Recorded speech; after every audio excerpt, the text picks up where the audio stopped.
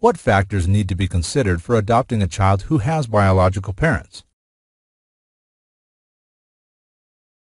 Attorney Robert Bellinger says, that is an important thing that any adoptive parent should keep in mind because, as in nature of nurturing, a child's bond through the biological parents is permanent. That's always going to be there. They are important to whom that child is as a person, and that's something that defines them. One who's planning to adopt a child needs to recognize and value that fact.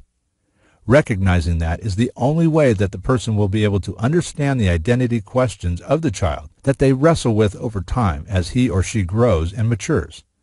The adopted will assume both the role of the legal parent and the day-to-day parenting parent for the adopted child.